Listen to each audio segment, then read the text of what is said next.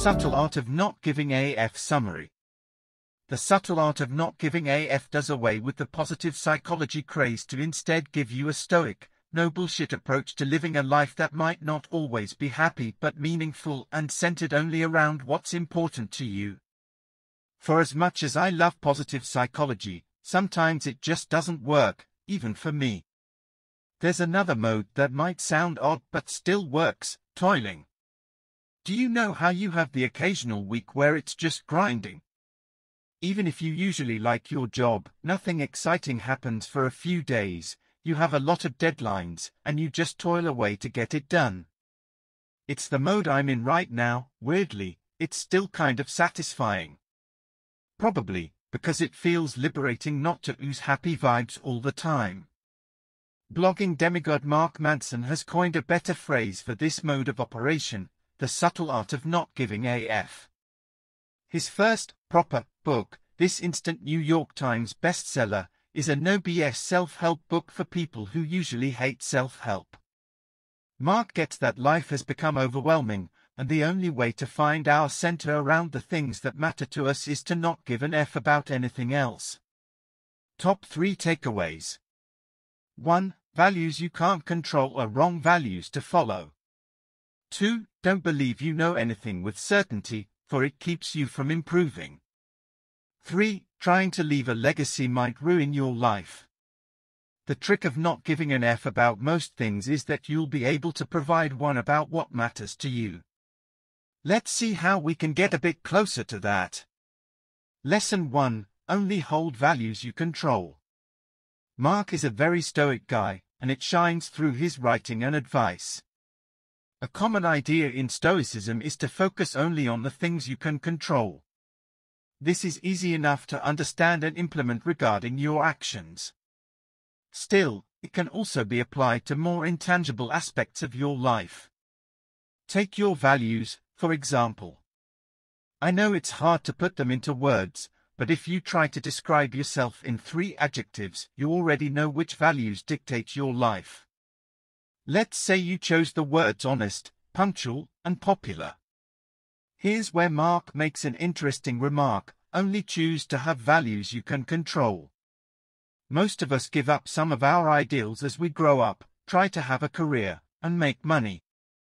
While that's just part of real life, you mustn't hand off the steering wheel altogether. Values you don't control are wrong because they'll be a constant source of unnecessary suffering in your life.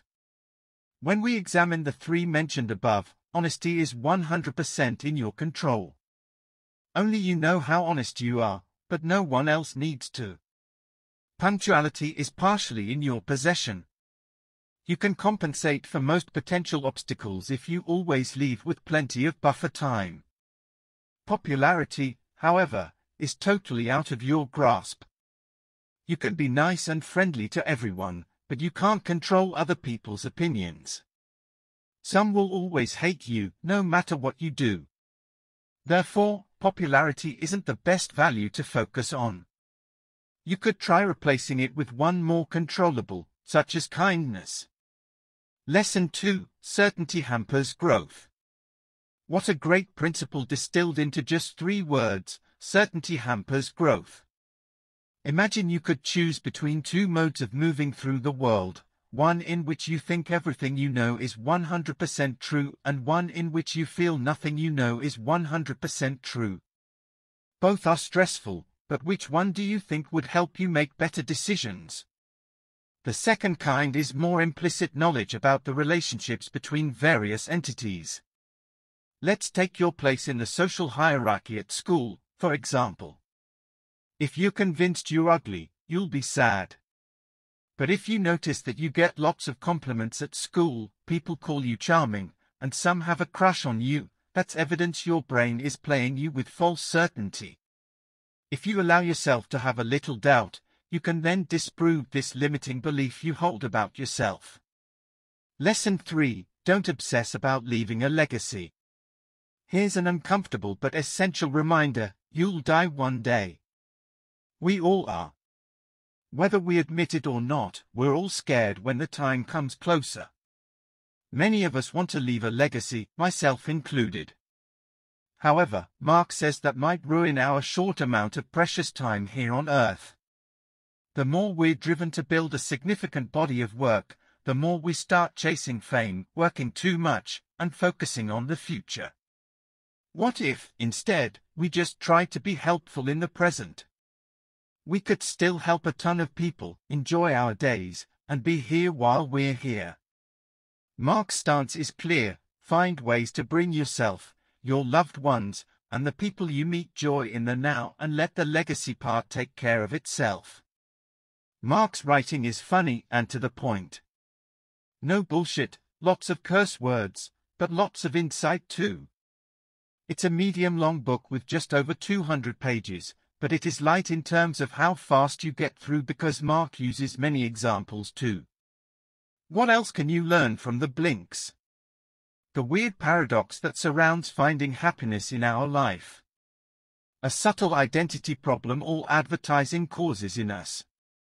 Why do something is a great principle to live by. How you're doing others a favor when you say no to them. Who would I recommend The Subtle Art of Not Giving AF summary to? The 21-year-old software engineer who thinks about quitting his first job after 6 months because it's not fun. The 45-year-old fighter pilot who couldn't care less about self-help, and anyone who hopes to become a mega-successful artist. Thank you for joining us here at the Chill Out Boutique. Please help us grow by hitting that like button and subscribing to our channel. Until our next video, remember to chill out and relax.